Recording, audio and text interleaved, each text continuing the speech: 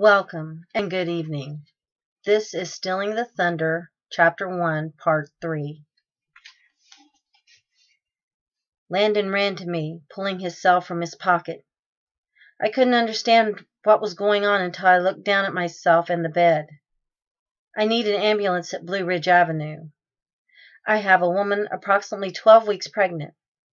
I don't know. Just get someone here now. Looking down, I sat in a pool of blood. There was excruciating pain.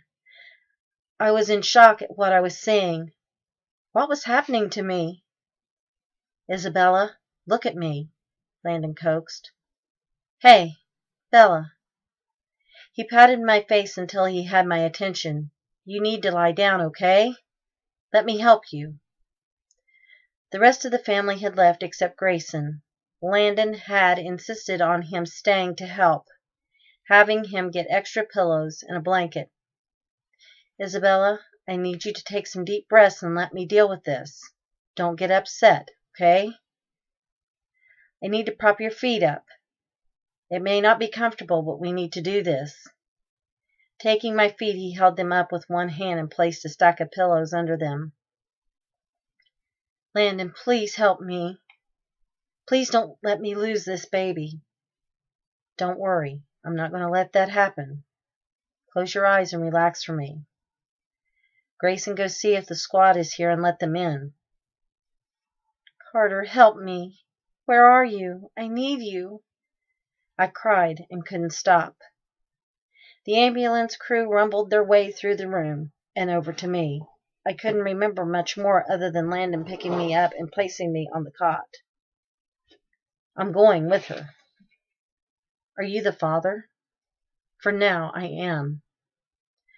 As far out as I was, I thought that a little strange. He followed close by me, holding my hand. He pulled his cell from his pocket and quickly dialed. Get Brooks. Now. I'd heard him shout. Their ride was bumpy, but I was in and out of whatever they had given me. Donovan, pull the plug. I don't have time to explain. I'm on my way to the hospital with Isabella. Bad enough. Look, you promised me. We're a brotherhood here. Pull it or I will. I don't care if you are. This affects more than one life.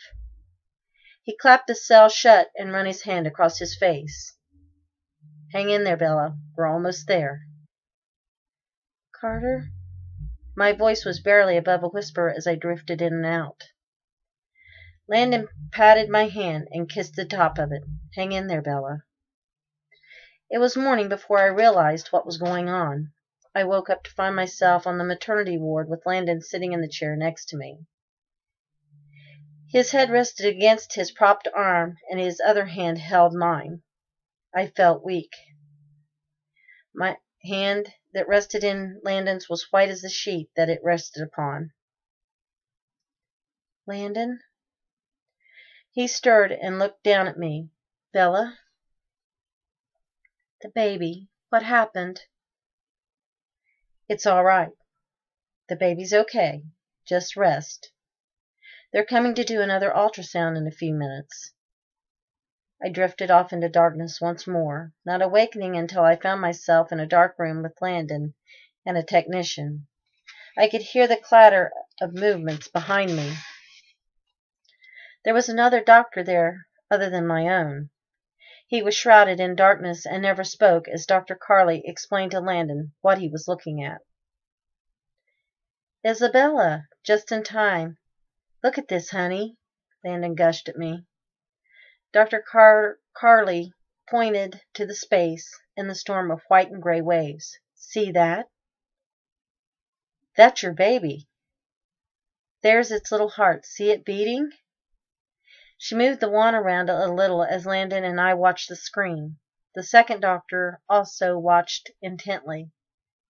Standing almost to the head of the exam table, he didn't move.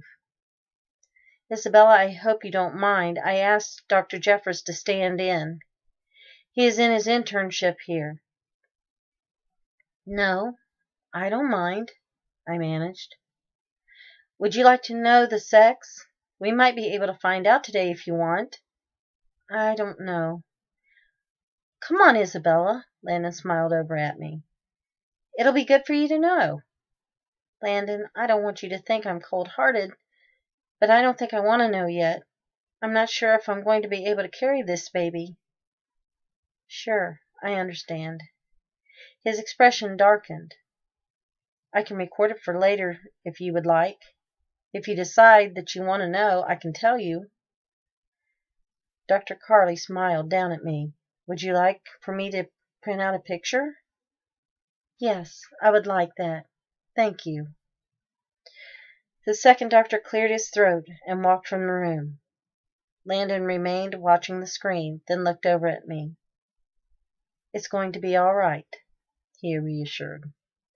I need to make a couple of calls. I need to let the parents know what's happening and call the office. I'll meet you in your room. Bending down, he kissed me on the forehead and left, leaving me with Dr. Carley. He seems to be a happy daddy. That's my brother-in-law. My husband died a couple of weeks ago. He was killed in the line of duty. Oh, I'm sorry. It's okay. I'm trying to get used to the fact that he isn't here. Landon has been good to me. I don't know what I would do without him. Sure, you don't want to know what you're having? I thought for a moment, then decided there was no harm in knowing. Carter would have been happy either way. She finished examining me, and I was soon ready to return to my room. I thought I told you to stay put. Landon, this is my wife and child in there. I deserve to be with them. I'm doing my best with Brooks, but you're going to have to lie low. Like it or not, it's dangerous. Carter ran his hand through his hair after removing the surgical cap. He was dressed in scrubs, had grown a beard, and was wearing glasses. You're lucky no one has recognized you. You have to leave before someone sees you, especially your wife. How's she doing? Really? She's okay for now. She gave me a pretty bad scare last night. I thought for sure she had miscarried. The doctor has put her on bed rest, and it has given her some mild sedatives to help her sleep. This has got to end. Carter clenched his fists at his sides. There has to be a way out of this. Right now, the only way out is to catch Arnell and put him away for good. Carter, frustrated, turned his back when he saw another intern walk to the area. He ran his hands through his hair, now cut more in a military style. I need to be with my family. I could have lost my wife and child last night. Nothing is more important to me than them. I'll try to work something out, but for now you need to go back into hiding until he tries to come after Bella. You don't have to worry. Pierce is still guarding her, and what time he isn't there, I am. She's safe. Grayson has his own security team on her just because of your death. He's fearful of them and has been there with her himself. He knows how to handle a firearm, believe me. Just make sure you take care of them. I can't lose them. I took care of your sister. And trust me with them. I promise they will be taken care of. You better take off while you can. I'll talk to you later. The tech wheeled me out of ultrasound with my picture in hand. As I left the ultrasound, I saw Landon standing outside the door with the intern standing beside him with his back to me. I could smell Carter's cologne and studied the man that stood with his back to me carefully. His hair was dark and short, his shoulders broad. Looking at him, he stood with his hand propped against the wall. The other bore the gleam of a gold band he wore on his left hand. He carefully placed his hand into the pocket of his scrubs and looked down. He couldn't be. At the funeral, and now here, I had to get over this. He was gone. Landon? I reached for him, and the intern walked away. I called the parents. They will be here later. I'll bring Beth over if you're feeling up to it. He held my hand, trying to comfort me, and smiled. Wait, Landon, something isn't right. What do you mean? Are you having pain?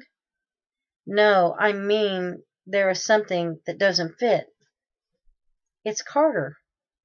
I feel like he's here. I felt it at the funeral, and I feel it here. His smile fell as he continued to hold my hand, and we continued down the hall to my room. Isabella, you and I both know he isn't here. It isn't possible. I smell his cologne, Landon. It's just cologne, Isabella. Dozens of men wear it. Not this one. I bought it for him for Christmas. It was made for him from a perfumery in Paris. It's unique. Isabella. He's at a loss for words, and he shook his head. I knew I had knocked him off his axis, but he had kept his cool persona. I'm not sure if it was me. Maybe it is me. Maybe it's my imagination. I was there when they brought him in, and then again I was kept from seeing him. Landon had explained that, and he had given me no cause to doubt what he had told me. Never mind. I waved my hand as to dismiss what I had said and what I was thinking. It wasn't possible. He was right. Why don't you try to rest before the parents come to see you? I'll sit with you for a while, until they get here. The baby's fine. That's what's important. And you need to start eating and sleeping. Molly needs you home. She misses her mother. Close your eyes. Landon. Close them. That's an order, Mrs. Blake. Okay, Sergeant Mason. I grumbled as I closed my eyes, and he chuckled. Behave yourself and follow orders. I lay there quietly, but I couldn't go to sleep. My eyes remained closed, and I listened to Landon's breath as he sat beside the bed. I knew he was watching. I could feel his eyes on me as I rested. At least I had him to watch over me, but he should have been home with Beth. Not that the alternative was better. Pierce would have been here sitting over the last few weeks. He had become my shadow.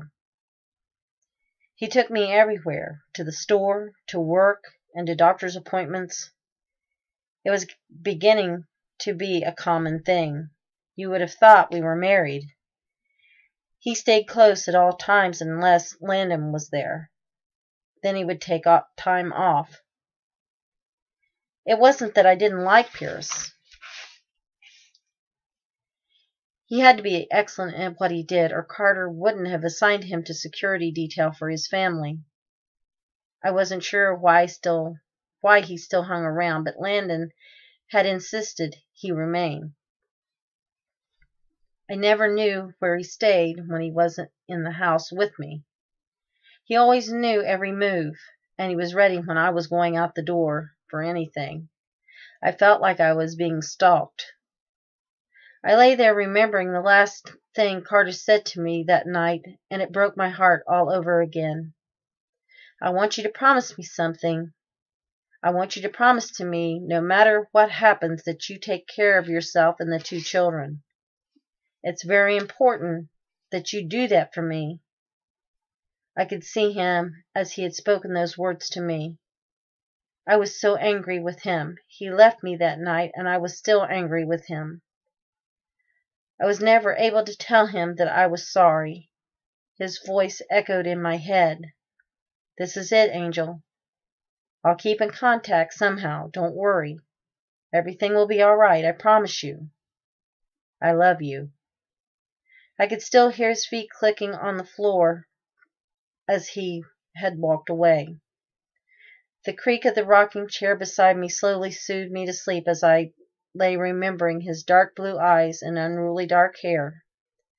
I could imagine him wrapped around me and his breath against me, with his fingers laced through mine. Seeing him in my dreams, just being able to see him, to touch him, and to talk to him, just for a moment, brought so much happiness for me. In the short amount of time I was there with him, I heard his laugh and felt his hand in mine. Landon's voice was muted as I tried to awaken. He spoke low, attempting not to awaken me. I seemed to be so tired as I struggled to get awake. I could hear his shoes click off the tile as he paced the floor and talked to whoever happened to be on the other end of the line. I don't know, but you can't. Okay. Doing fine for now. I'm staying here until the parents come. Quentin will be here somewhere on duty after I leave. He doesn't normally. She doesn't mind. She knows things are delicate. No. I know, but it can't happen now. Turning over in bed, I saw him pacing, holding a cup of coffee in one hand and the cell in the other. When he turned, he saw I was waking and cut his conversation short. I have to go. Yeah, later. He closed the cell and placed it in his jacket pocket. As he does, I notice he's wearing his holster. Hey, Izzy, you're awake. He took his seat by the bed and sat down, taking my hand as I tried to awaken. It wasn't easy. Did they give me something? I asked him in a gravelly voice. No. You were just tired. You haven't slept much. It's catching up with you. Everything's fine. And that is the end of Chapter 1. Thank you for stopping by. Good evening.